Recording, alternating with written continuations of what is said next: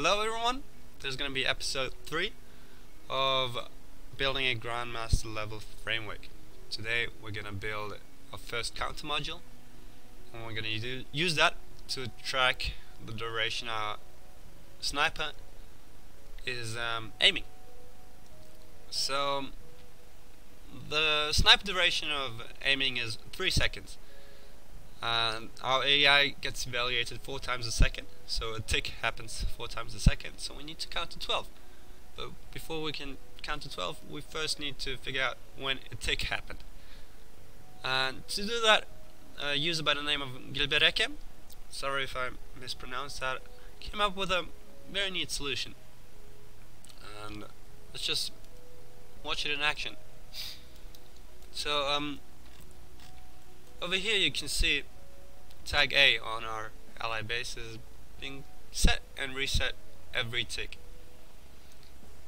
So yeah, let's dive into it. Let's have a look at how that works.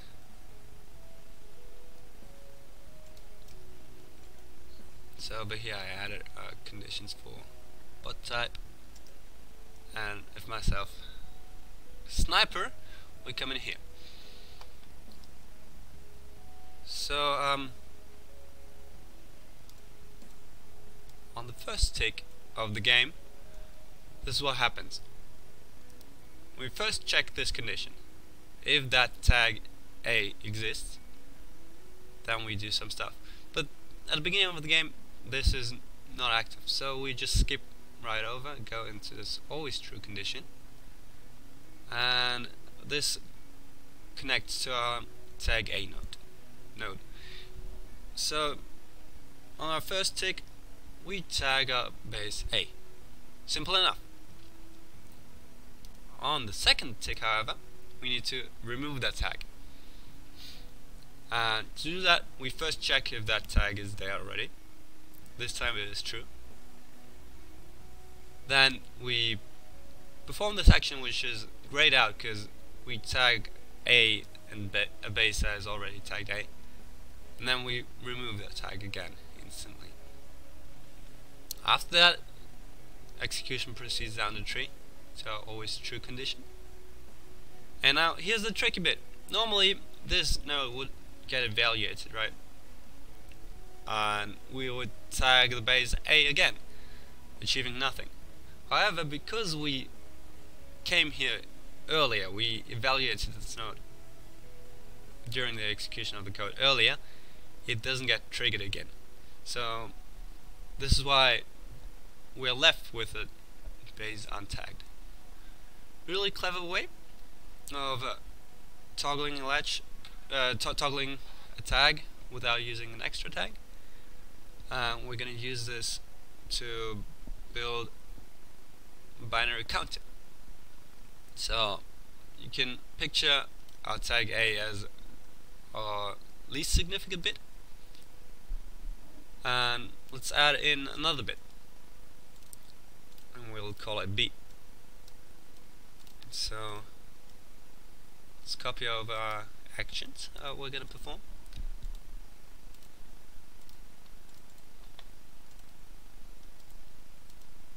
Now we need to figure out when do we perform these actions. So let's write this down, right? We got our bits, B and A. We start the game with both of them being 0. After that, tag A gets toggled, which it does every tick. Tag B should remain the same. On the next tick, however, we want to achieve this state.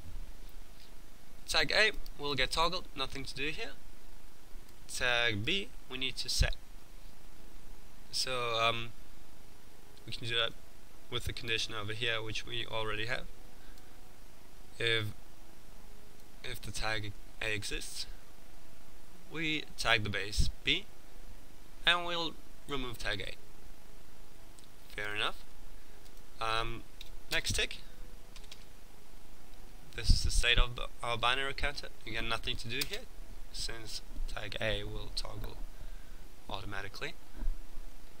And the next step to complete a circle is we're gonna come here. Tag A already accounted for. Tag B we need to reset. And to do that we need to check if the previous state is this one. So for this we need a new condition. So we're gonna check if there's a base tagged A and B. And if that base exists, then we remove the tag.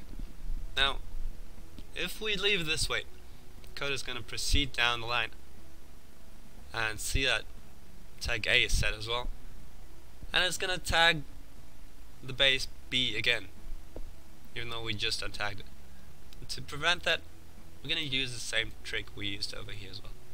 We're going to pre-evaluate this node, and it's not going to execute a second time. So we just build a 2-bit binary counter. We can now count up to 4, as you can see. Okay, cool. So we want to count up to 12 though. For that we're going to need 2 more tags, tag C and D. And I've made this already over here in our counter mark 2. I'm just gonna swap that in over here like this. So let's see what this looks like. So this is the same setup we've just had, and those are the additional nodes that you need to extend the counter to 4-bit. And alright, so what we're going to do here is we want to only count when we're shooting an enemy, right? So this is why all of this is only going to get executed once we're shooting an enemy, and if we're not, we're going to reset all of the tags. So once we start shooting an enemy, we're going to start out with the tags being set to 0, 0, 0, 0. So this is going to count to 16.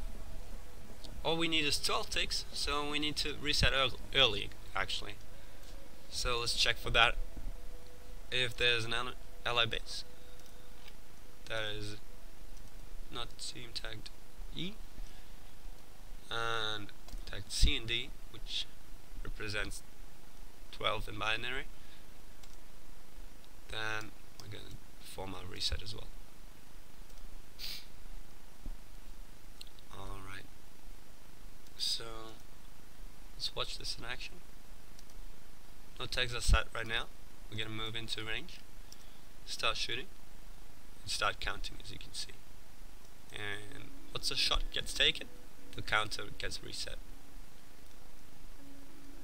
Cool, so this works, but there's one additional case where we need to reset the counter, and that is when the sniper changes targets in between a shot. So right here it started aiming,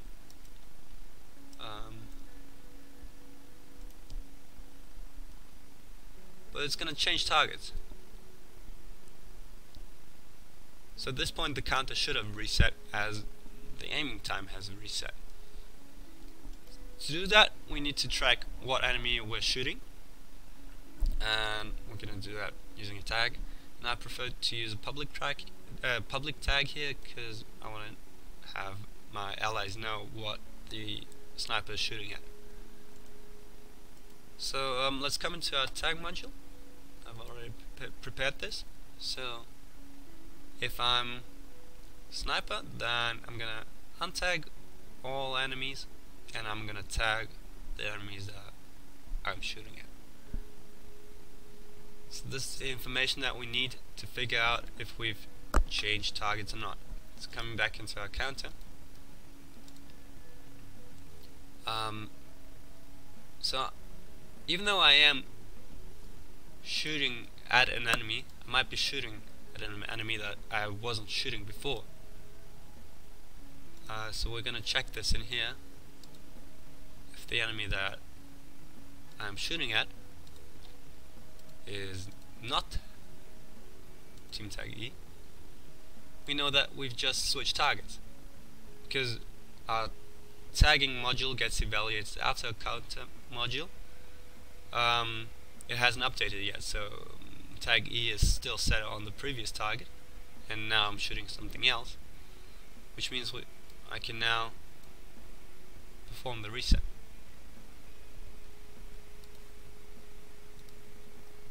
So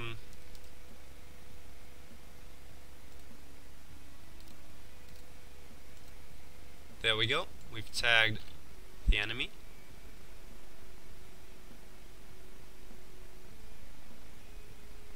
And slow this down and see what's going on in here.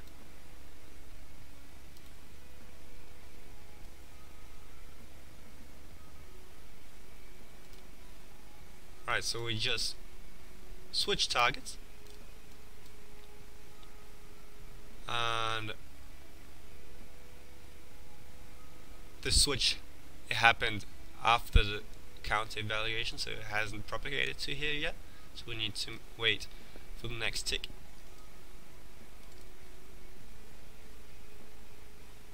And oh no, it didn't work.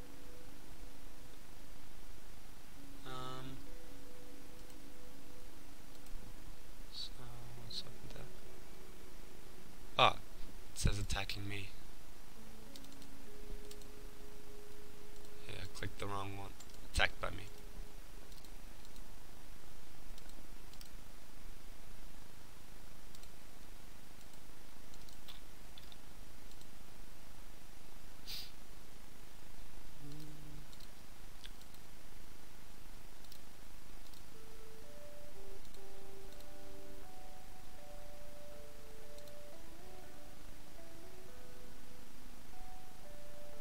So we switch targets.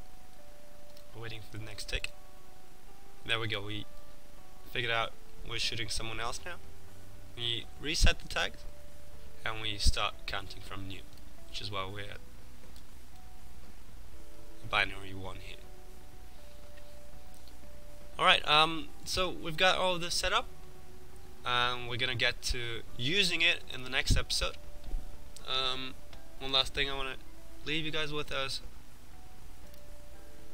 our updated tag list.